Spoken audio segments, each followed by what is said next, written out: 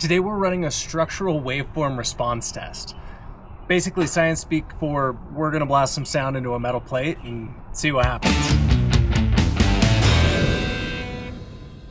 If this works, we'll literally watch sound create patterns out of salt or pepper or whatever we put on that surface. So we're gonna use this metal plate. It's basically like a metal sign type material that you would see in a parking lot or something. So we're gonna drill a hole in this, we'll support it with something, and then I'm gonna attach a bone conduction speaker to it, place a few different hertz vibrations through it, and we'll see what happens. Now I wanna get as many angles as I can to get like some really cool footage in there. So I have this as well. This is just some acrylic sheeting.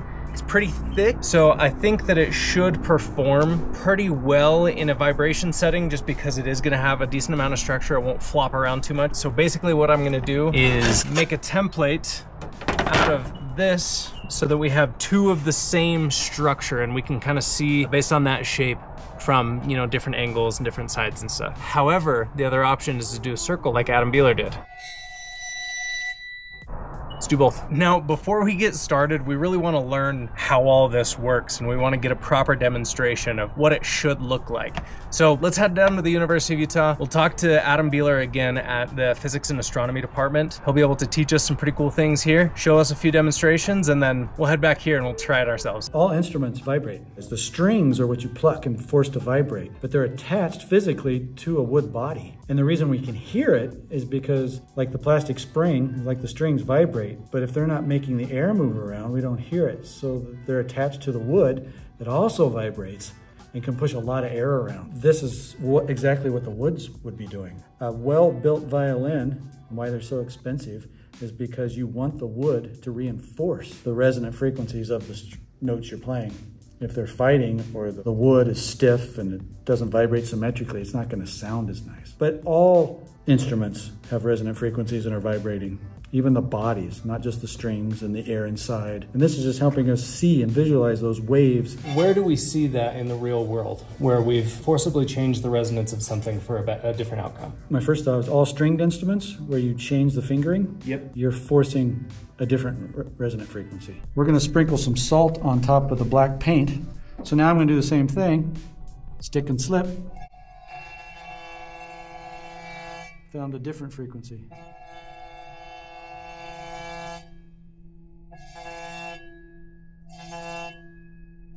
And you can see it dancing around. Let's see, let's find. There's that original one. And I'll force a different natural frequency.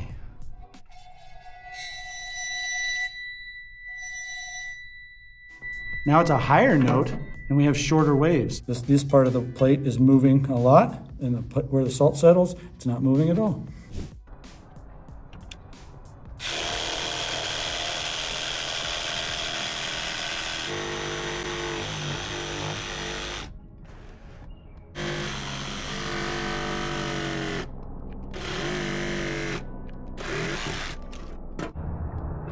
Okay, don't need that piece.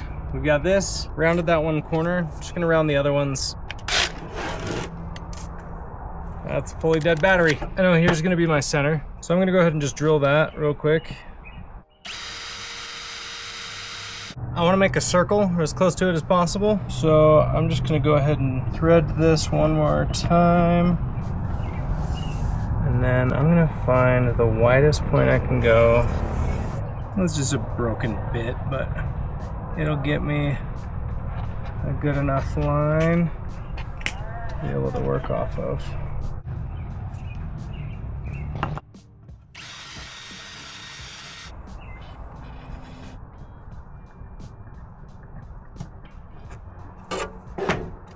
Beautifully done, ladies and gents. Now we need to cut out our circle. We can do our testing.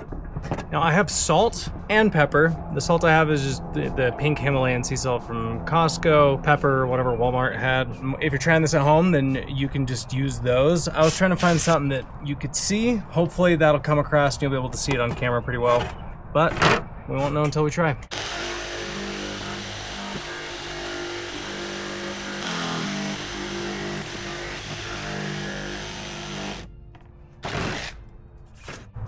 Lordy. I think that my blade might be bent. Okay.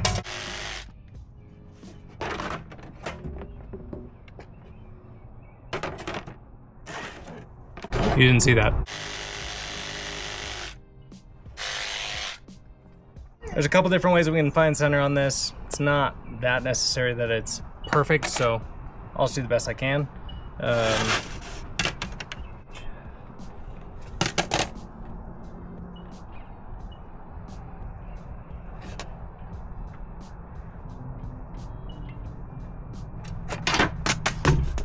All right, we're gonna drill a hole in this so that we can thread it onto our stand that we're gonna use.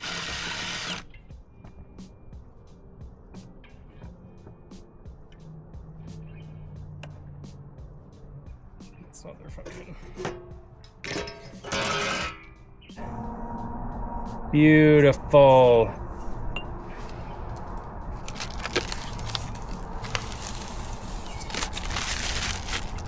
Nice clean surface.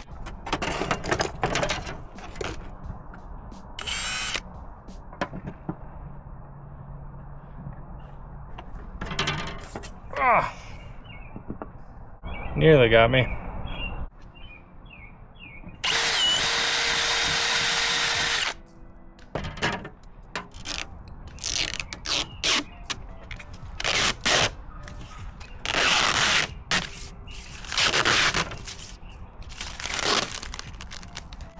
Oh no, the hole ruined the peel. And if you'll notice, it is definitely perfectly centered. You can trust me here. This is a perfect circle. There's no need to pause it and like double check on your screen. Just trust me. It's exactly 100% perfect with zero flaws.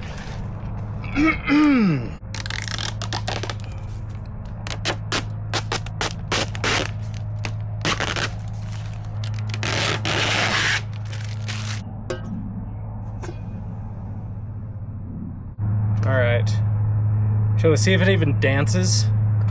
Let's get our speakers. Now, I've never used these speakers before, so we're testing this out right now together. Let's go like this. They show you just the coolest stuff, the most inspirational things in the world. Wild. Clean off that surface a little bit and see what happens when we apply some pepper.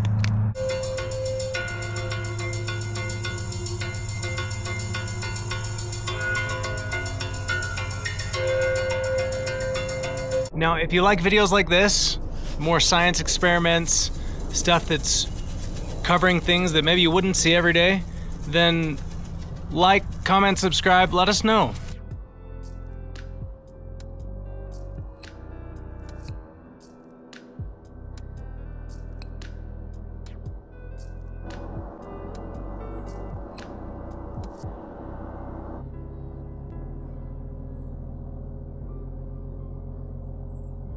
So what did we learn today? Sound has structure. You can't see it, but you can hear it, right? And you can hear it because that structure exists. We have some other awesome stuff coming on the way, some really cool science experiments, some other fun ideas, DIYs and builds. So make sure that you follow along, like, subscribe, and smash that bell.